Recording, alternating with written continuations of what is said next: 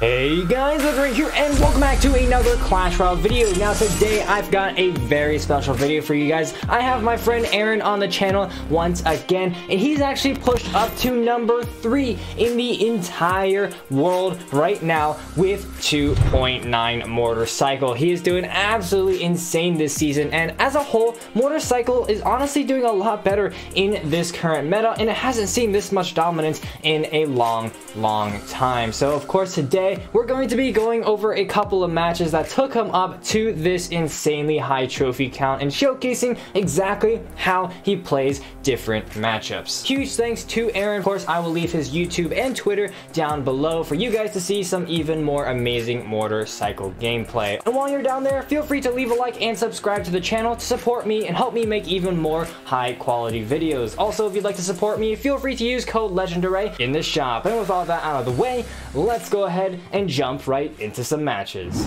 Alrighty, so this match here is going to be against a Lava Hound player, Lava Loon specifically. Aaron's going to be on the top in this replay, and starting off you can see, of course, he is going to be cycling some of his cards. Now Lava Hound, as usual, I always say this is an insanely difficult matchup, and you play it in a very peculiar way. And so you can see here, starting up, he goes in with a Knight at the bridge. I noticed that I do this quite a bit as well against Lava Hound matchups, because many Lava Hound decks don't have ground answers. Simply playing a Knight at the bridge can require a bit more of a response from the opponent. In this case, however, Tombstone does manage to take the stuff out, but Aaron gets a mortar in the opposite lane here.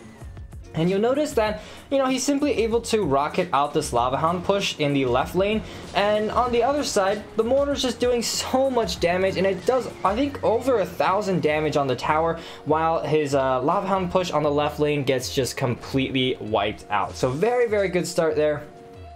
And especially against Lava Hound, you're going to almost want to play the game picture perfectly in order to try and pull off a win. So here, again, the opponent is going to play down another Tombstone. And the Tombstone variant is honestly quite annoying for Mortar to deal with, just because the skeleton spawns so quickly, and the Mortar shots just get distracted over and over again. So Lava Hound down in the very back. Of course, Aaron's going to play those archers as the first play on the defense in order to cycle to a second set. Now he's going to, I believe, go in with a log. Yep, takes down that Tombstone. And then, of course, barbarians will come down from the opponent, ruining any hopes for a mortar. So here, Aaron actually goes in with a rocket onto just the Mega Minion and the barbarian. I notice he's a lot more aggressive with his defensive rockets. And you can see here, it definitely pays off. Those barbarians on the left lane are going to do a little bit of damage, but you can see here, a center planted mortar kind of does double duty here, not only distracting the balloon, but also basically guaranteeing a shot onto the tower. So now 60 seconds left, Aaron goes in with a Knight push at the bridge, as you can see, again, forcing out quite a bit of expenditure from the opponent, while also helping him cycle back to another mortar. Of course, he goes ahead and will play that mortar down, followed up with a log as well, which will clear out the skeletons and allow the mortar to take down that Tombstone. Now the opponent plays a balloon. We're just going to cycle some archers, try and take that out as soon as possible. And the mortar actually gets a hit onto the tower, which is actually insane.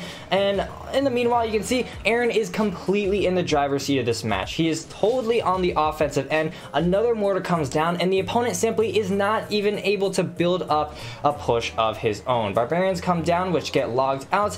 Skeletons and archers will pretty much take out all of his distracting units there. And although those barbarians will pretty much distract the entirety of that mortar, I mean, you can see the offensive pressure is still there, and immediately a second mortar comes right down. So barbarians come down, unfortunately, to distract that mortar, but you can see here that the opponent simply does not even have any opportunity to begin building up an offensive push. Mortar comes down again, and I mean, it's just a rinse and repeat at this point, right? Archers and a Knight to tank. Log there is going to destroy that Tombstone, and that's going to guarantee one more mortar hit onto the tower. And with this mortar deck, it is more focused on getting chip damage over and over again, so even one hit is very good. And here he does an extremely clutch play, one of my favorite plays with Mortar Cycle, and that is a predictive tornadoing those barbarians out of range of that mortar. So here, Balloon push coming in, no big deal. We're just gonna rocket that out of the way. Ice Spear comes down as well as going to finish the rest of that off. Meanwhile here, he's going to tornado that tombstone away, which is a play that I've never actually thought of doing, but that does get him one more mortar lock to the tower. Tower is within spell cycle range. One rocket down, GG, well played. Taking down Lava Hound, no big deal. Alrighty, so this next match here going to be against Cody Go, who actually played in Clash Royale League. So obviously he's very good at this game. Now he's going to be playing Minor Wallbreaker Cycle, which is actually quite a difficult matchup for Mortar Cycle because they are actually able to keep up with your tower damage. You do have obviously the rocket, which does a lot more damage than any of his other spells, but because he's able to constantly chip away with the Minor as well as the Fireball, he does have ways to actually let himself catch up on damage. So starting off here, Mortar down will actually distract two wall breakers. Got a little bit lucky with that interaction, and that also gets him a mortar shot onto the tower. Knight in the back, we're just going to mirror that play there. Not that big of a deal. And of course, you're just going to try and catch that Minor again with skeletons first, and then a set of archers as well. You really want to stop all Minor damage when you are against this matchup. And here's another big play. You're always going to want to save your log for the wall breakers. This is going to be very essential. And you can see later how the log is pretty much going to be the most important card when you are playing against this deck. So now Aaron goes in on offense, but really the goal against a Minor matchup is not to get mortar shots onto the tower, because the opponent also is playing a cycle deck, so they'll pretty much always have a mortar counter in hand. And the goal here instead is you're going to want to try and get rocket damage onto the tower. And here you can see log not only retargets the Minor, but also destroys the wall breakers and brings them down into one hit. That's why log is so valuable in this defense. And anyways here, Mortar is actually going to retarget onto that one Spear Goblin, and that's going to be another Mortar lock on the tower for Aaron. Very good start. That's going to be a second Mortar hit there. Does it get a third? No, it does not, but still very good start going into double elixir, especially since we can now begin the rocket cycle. So of course, rocket goes in. Opponent's gonna immediately go in with a Minor here, and a Knight comes down, fails to catch it, but you can see an Ice Spirit log clears out the wall breakers there, and meanwhile he gets himself a King Tower activation with that tornado. Very solid defense. Personally, I think I would have logged first, but obviously Aaron's, you know, number 3 in the world, so who am I to say? Second rocket comes down here. Of course, just to start the spell cycle, Minor and some skeletons predict the Minor very effectively. NATO as well clears out the Spear Goblins and brings those wall breakers down into log range. And you can see here that we are a comfortable 500-600 damage ahead of our opponents here. So of course we're going to just focus up on defending here, because the opponent is back to another Minor, and you don't want to get too aggressive with this deck. So of course Minor goes down in the back. He does catch it, but a predictive Fireball gets even more value, and so Aaron just goes in with a defensive Mortar, and that's going to do most of the tankage there. You have a lot of options to defend those wall breakers. The Mortar there, as you saw, it wasn't really to get hits onto the tower, but it was still very effective nonetheless. Anyways here, going to NATO those wall breakers back. Skeletons down will also finish the wall breakers as well. And you can see there's just so many ways for you to creatively deal with those wall breakers, even when you are in a pinch and don't have your ideal counters in cycle. Anyways, now at this point we're just 2 rocket cycles away from winning the entire match. So of course just focus up on defending this one last push. Again, log there on that defense, retargeted the Minor off of the tower and took those wall breakers down to one hit, doing just basically double duty there, which is very nice. Of course, Ice Spirit down is going to, Skeletons down, I mean, do catch the Minor, and an Ice Spirit as well help reset it a little bit. Log down is going to help chip onto the tower as well. 594 is well within spell cycle range. So of course the second rocket comes down, and then a tornado is more than enough to finish that tower off. So as you can see, nice and smooth match against a Minor cycle deck, which is honestly one of the most popular decks in the current game right now. Alrighty, so next up we're going to be against a Bait matchup. Now speaking of popular decks, Bait is definitely one of the most popular decks in this current game, so you're definitely going to want to know how to take down this matchup. Now in general, Bait is going to be a good matchup. Obviously you have so many counters for Bait. Log, Tornado, you can get an easy King Tower activation. And you can also rocket cycle. But the only saving grace for bait is that they have multiple options to actually get ahead of your spell cycle. The first is obviously they also have a rocket and they also have a fast cycle, so they can keep up with your rocket cycle. And the saving grace for bait is that they can princess snipe at the bridge, as you can see right here. Basically a guaranteed shot on the tower unless you're able to predict it. So anyways, here, as you can see, Aaron is very, very careful. The opponent's obviously super smart. He knows that we are running the tornado, so he's sending the goblin barrels in positions where it's very difficult to get king tower activations. But anyways, here, mortar comes down here, knight down as well. Archers to predict an inferno tower, and that actually forces out a rocket from the opponent. And now that the opponent's rocket is out of cycle, obviously we can go in with a rocket as well. I'm trying to see if that's exactly what he does here, but it's looking like he actually chooses not to rocket.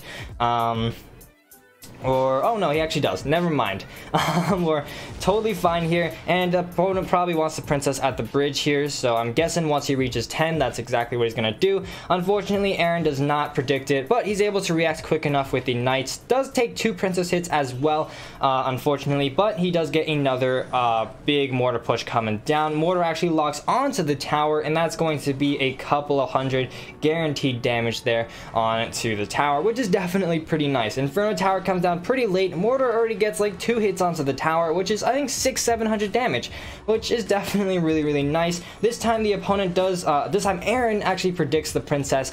Ice Spirit down to distract, followed up by archers, are able to stop any and all chip damage onto the tower, and now it's just time to rocket cycle, right? Goblin Bear comes down, we just simply log that out, no big deal. And now we're so far ahead in terms of damage that we pretty much have this game sealed and in the bag. Defensive mortar comes down, no more princess sniping abilities. And while the opponent is, trying to rocket cycle and catch up, we're essentially a full rocket ahead at this point. So there's almost no coming back from this, right? So, Goblin Bear comes down, we obviously just log that thing out of existence. The opponent is cycling pretty quickly here, so we do have to be a little bit careful. But, we're just, cycling all of our spells onto the tower, getting as much chip damage as possible. 2 rockets and the game is pretty much over. 1 rocket comes down, and you can see here we're going to, I think, just log here the princess as well as the goblin gang. Never mind, archers come down here. He needs to get a little more. Yeah, as you can see, log comes down. Goblin barrel is going to come in, but we of course have the tornado to counter that pretty easily. King tower activation comes in, and we do predict that princess, but it's a little bit too late. All we need to do is send in a rocket, but we do have to spend 1 more goblin barrel. Skeletons come down, do a decent job, and then a simple log rocket is going to finish that tower nice and easily. Very comfortable victory. You can see there how Aaron was able to stay in control because we just had so many answers to all of those bait cards. Alrighty, next up we're going to be facing another Lava Hound deck, but this time we're going to be facing a Lava Hound control deck because it doesn't have the balloon and it focuses on breaking through with more support units. Starting out, the opponent goes in with a Goblin Cage. Goblin Cage, I like facing it just because it's essentially a free King Tower activation at the start of the match. As you can see, this is exactly what I would have done as well. Mortared opposite lane and then just, native that Goblin Brawler to the King Tower. Pretty easy start to the match. Meanwhile, Knight Skeletons are going to do a great job distracting that Inferno Dragon. And you can see King Tower activation there, nice and easily, not that big of a deal.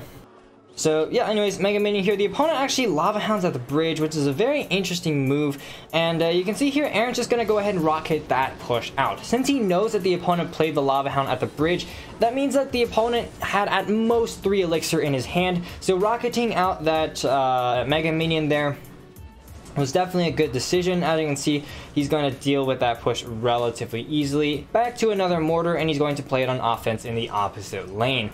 Inferno Dragon comes down, and yeah, Aaron's just going to get an Ice Spirit down. That's going to allow 1 more mortar shot onto the tower for about 600 or so damage, and then Skeletons down will finish the job distracting that Inferno. So yeah, pretty even start, to be honest. We're about even on damage on both towers right there. Goblin Cage comes down, and now Aaron, I believe, is going to split his archers in the back. I actually am not too against splitting your archers in the back against this matchup, because more often than not, again, the goal of any defense is to cycle to 2 sets of archers, so it's not going to be that big of a deal. Now Mortar comes down opposite lane, applies even more pressure, and forces the opponent to split up some of his push. You can see here the Mortar locks onto the tower in the left lane here.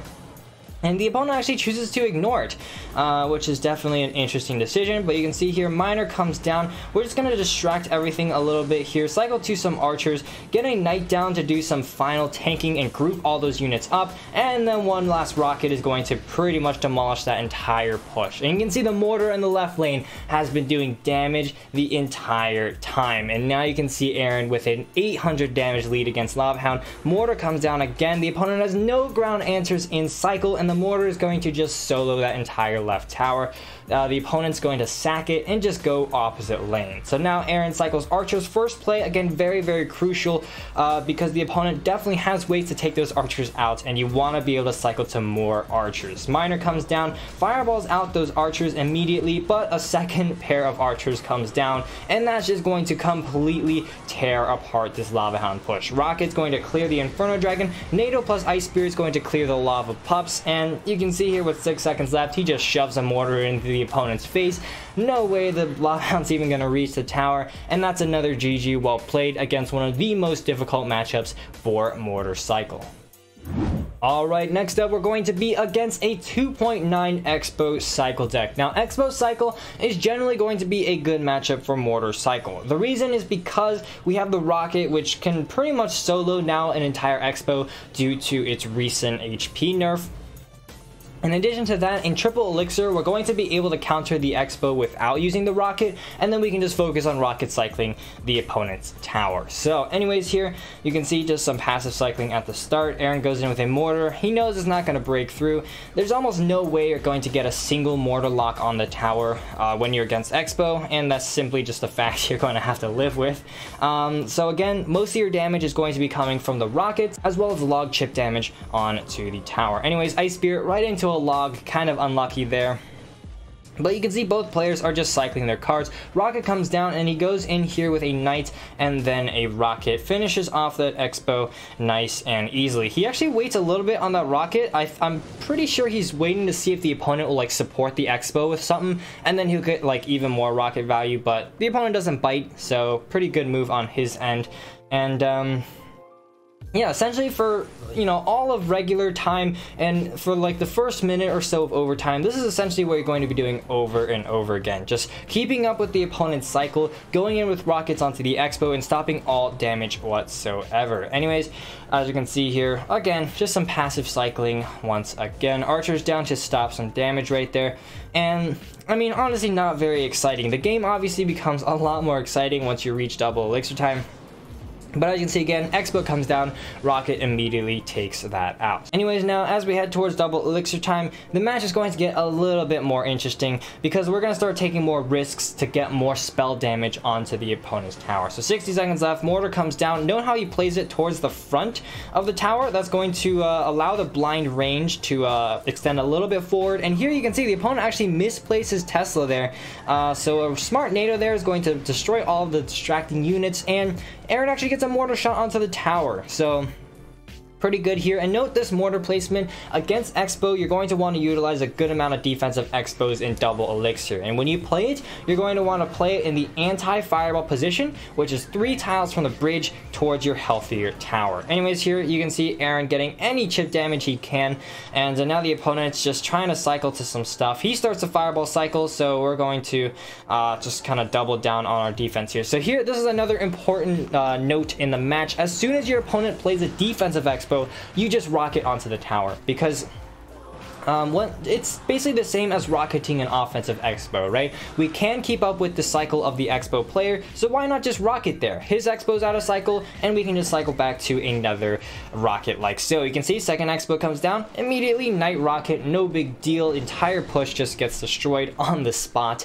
And yeah, and at this point we're 600 damage, 700 damage ahead, so very, very comfortable position for the Mortar Cycle player. There's almost no way the Expo player will break through. Another defensive Expo comes down, honestly quite well played, but you can see here Aaron actually NATOs the Ice Golem backwards so that the mortar locks onto the Expo and gets 2 shots to begin damaging it down. Now, Aaron's gonna go in with a rocket, and as we head towards triple elixir time, you can actually get a lot more aggressive with your offensive rockets. You can see here that even though we don't have the rocket in cycle to defend the Expo, we have more than enough tanks and more than enough elixir to cycle and just continuously distract the Expo while we just get chip damage onto the tower. So you can see here, we're not even going to place an Expo down. We're not even going to rocket down the Expo. We're just going to go in with a Knight there. Again, defensive mortar comes down to distract. Fireball there gets pretty much no value aside from taking down those archers. And again, Log gets chip damage. 50 seconds left, and we're not even spending any rockets onto the Expo. I believe he might rocket here. I'm not 100% sure, but no, he actually, see, he just doubles down, goes in with a defensive mortar there, and cycles back to a second Knight right at the bridge, followed up by some archers. You can see here that, you know, in triple elixir, again, you don't even have to spend rockets onto the Expo, and then a second rocket comes down onto the tower. Tower was within 2 rocket range, now within 1, so all he has to do is cycle back to that last rocket. That's a GG well played. Taking down Expo, not too big of a deal. So there we go, guys. As you can see, a couple of matches that pushed Aaron up to number 3 in the entire world with 2.9 Mortar Cycle. I'm actually super excited to see how the rest of his season plays out. Obviously, he's doing absolutely amazing right now. Again, go ahead and check Aaron out on his YouTube and Twitter. I'll link them down below. But unfortunately, guys, that's all I've got time for in today's episode. Huge thanks to all of my channel members. You guys are the absolute G's. If you enjoyed, please leave a like down below, as well as a subscription to my channel. And as always, this is Legendaray, and I'm signing off. See you guys next time.